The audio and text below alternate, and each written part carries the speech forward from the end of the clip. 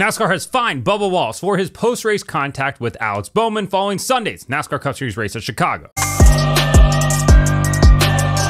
Welcome back to Break Hard. My name is Matt. No, NASCAR is not suspending Bubba Wallace for his post-race contact Sunday at the Chicago Street Course with Alex Bowman. That was never going to happen. But what they are doing is fining him $50,000 for that contact with Bowman. Now, I don't think that's really that big of a surprise, right? I think we all kind of anticipated him getting some sort of penalty because it did look a tad aggressive to go up and, kind of hip check Bowman into the wall, as rough as he did there. I am surprised by the fact that it's $50,000. I thought this was more of a $25,000-ish fine. $50,000 feels a bit excessive compared to other penalties that we've seen, not only this year, but in years past for things that I would consider to be more egregious than what happened here. So why was he given a $50,000 penalty?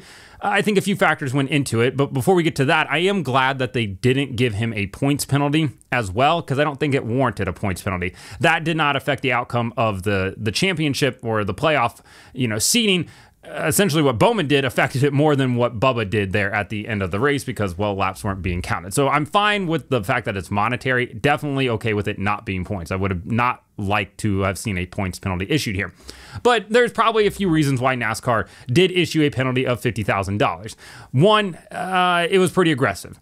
When you look at the onboard camera from Alex Bowman's car, when Bubba hits him, it does rip the wheel out of his hands. It puts him into the wall. Wheel comes up off the ground a little bit. That's just because these cars are really stiff, but it is aggressive. It is a bit jarring. It was definitely more intense than it needed to be there. Obviously, Bubba also had, 2.5 hours more or less to cool down from it, so he probably should have been able to do that. And then NASCAR maybe looked at his past transgressions as well, because it's kind of what they did with Carson Hocevar last week at Nashville when he spun out Harrison Burton under caution. So I think there's a few factors that played into it. And again, I'm fine with there being a penalty in a situation like this, because when the window nets are down and you're on a cool down lap, especially about to come to pit road, probably not the place to make that aggressive of contact. Go up and sideswipe the guy, flip him off, do something like that. But, kind of doing what he did, a little bit over the line. I get it.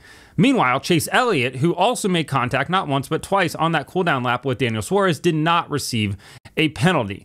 And I think there's a few factors that go into that, but Chase was really upset that Daniel Suarez absolutely sent him in that final corner on the last lap. Sent him like his UPS package, just no regard for him whatsoever. A Max Verstappen type pass from Daniel there, which, they are going to be potentially future brother-in-laws as well. So there's that factor. And not a clean pass at all. The opposite of Don, very dirty.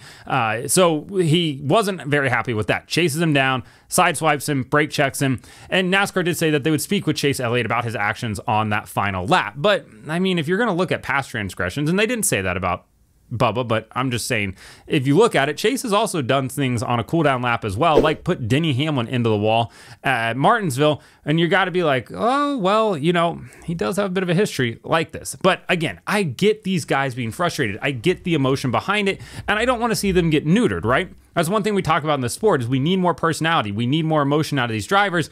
And now if on a cooldown lap, you're going to have them coming back to pit road, not, allowed to make contact or anything like that. Again, I don't want to see guys go out there and getting hooked, run into it. I don't want to see it turn into a demolition derby whatsoever. But if you're unhappy with the guy, you should be able to go up, sideswipe him if you want to, flip him off, something like that. Dale Jr. on his podcast this week talked about a number of different instances where people have ripped the right front fender off or the left front fender going up after a race and sideswiping a guy, not being happy with them. And there were never penalties issued for that, other than the Carl Edwards one that he referenced as well, where he T-bones Dale Jr. on the cooldown lap. So, yeah, when you look at it, obviously, I think a penalty had to be issued for what Bubba did, because it did come across as a bit too aggressive in that situation. But for Chase Elliott, I think him getting away scot-free is a little questionable, but this does now set a bit of a precedent. Will that precedent be followed? We'll have to wait and see going forward.